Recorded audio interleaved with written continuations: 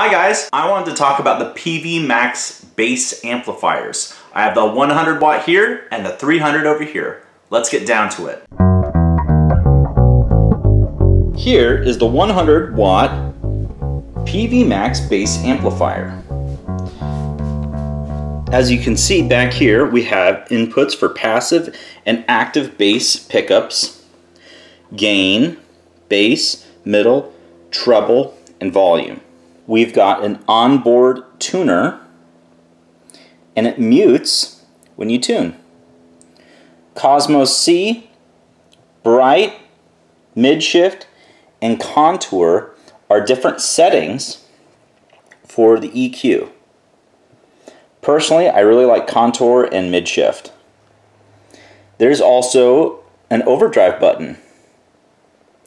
Personally, I never really liked the overdrive. On the back of the 100 watt, we've got a DI, headphones, aux in, and foot switch for the overdrive. We also have an effects loop here. Here's the Peavey Max 300. This is a pretty big bass amp. If we look here on the top, it's almost exactly the same as the 100 watt. If we look at the back here, we've got an effects loop, a DI, aux in, and headphones. There's also speaker output here, so maybe you can connect this up to a different speaker situation. There is, you can turn on and off the tweeter. So I'm going to scoot back here so you can see how big each of these are. So here's the 100 watt bass amp. Here is the 300 watt bass amp.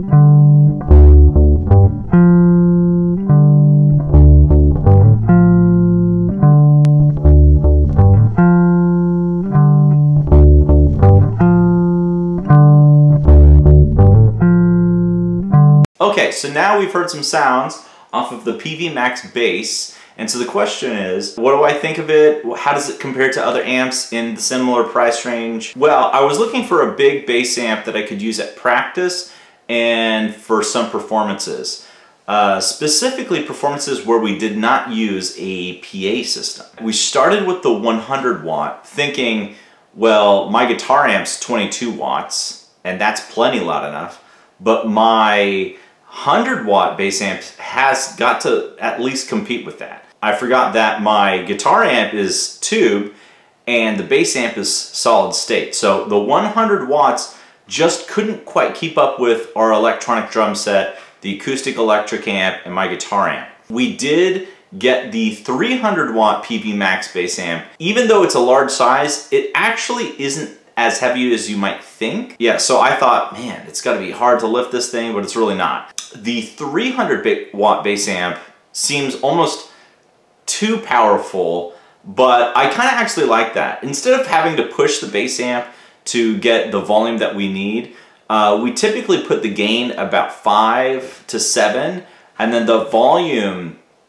usually at 2 for practice, or if it's a bigger venue, maybe we put the volume at a maximum of 5. The quality of that volume is very, very high. It sounds deep and resonant. The other amps that I was looking at were the Fender Rumble series. The Fender Rumble series tended to be a bit more treble-y, like they sounded like they had a bit more treble than I would have liked. And I was pleasantly surprised with the Peavey Max series. So I thought about doing Fender Rumble. I thought about doing the Mark bass amps because they have the yellow speaker and it looks pretty cool. But I opted for the Peavey Max bass amps, and I've got to say I'm quite impressed with how they sound, and hopefully this was a helpful video for you. I didn't use any effects on the sound samples. I DI'd this straight into my Focusrite Scarlett, and what you hear is what you get. Cool. Well, hopefully this was helpful, and I'll see you guys in the next video.